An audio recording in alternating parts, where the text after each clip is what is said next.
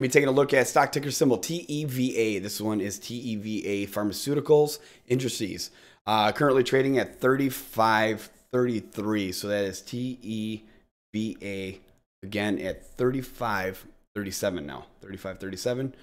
Currently trading at, now you see this a little bit of a bounce off. This is exactly why I wanted to do this. I took a look at this chart real quick here, and you see this happen here, and you see a bounce, right?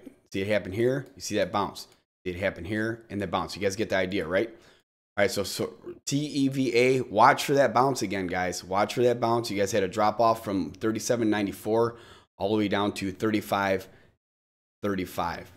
Okay, so wait for that confirmation. Wait for that next green candle the following day.